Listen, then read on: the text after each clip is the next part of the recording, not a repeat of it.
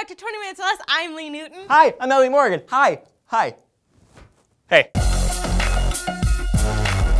human brain is the center of the human nervous system. It executes functions such as self-control, planning, reasoning, and abstract thought. It is the center of cognitive thought. Its size and ability is what separates us from the beasts that roam the earth. But all of this will soon change. Wait, why are you talking in that voice? I'm about to spout off some amazing information, and I can't do it in anything but a narrator's voice. Continue. Okay, thank you. The brain that once belonged to only humans is now being recreated. By whom, you ask? Who other than the almighty powerful Google? Google has created an artificial brain made from 16,000 computer processors in order to create a brain-style neural network. Okay, we're talking artificial intelligence, androids, computer brains taking over like Jarvis or Hal or David or Data. Okay, Lee, do you know what they did with the brain after they built it? I don't know.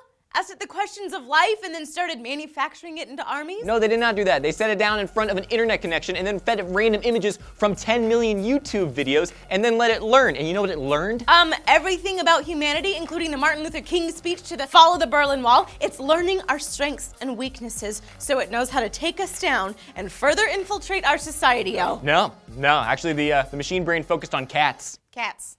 Cats. The idea was for the computer brain to be able to learn on its own what is present in a YouTube video through a process called machine learning. The machine was fed random thumbnail images extracted from 10 million videos on YouTube, and after searching through the thumbnails, the computer was able to determine what a cat was. Hold on, you had me thinking it was watching cat videos and getting super into it, but no, it was learning how to define a cat. God, that's so much more terrifying. Okay, it's not that intense. It's just a computer cluster brain that's able to determine what a cat was on their own, or its own, I guess. Dr. Jeff Dean, one of the Google designers, said, "We never told it during the training, this was a cat. It basically invented the concept of cat." How are you not terrified? This is the beginning of cognitive thought, Elliot. It's AI. It's artificial intelligence. No, okay, it's just trying to run a self-sufficient computer that labels faces that aren't faces and doesn't have to be supervised. It's not that hard. It starts with cats, then it moves on to defining what a human is, and then it destroys everything. That would never happen, Lee. Wait, how do you know that? Does anybody listen to me? Anybody? Anybody out there? Anybody in this room? Okay, I used to work intelligence. The show Alias was based on my life, obviously. I'm Jennifer Garner. Okay, why do you think I get countless calls from NASA all the time? You're right, I'm sorry, I really should have listened to you on this. God, I'm such a dingus. Don't say dingus! Okay, that's a flag word. I gotta go, they're gonna know I'm here.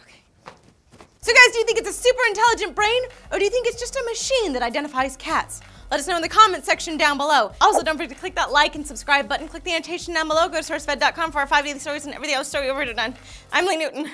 I just got flagged. Elliot!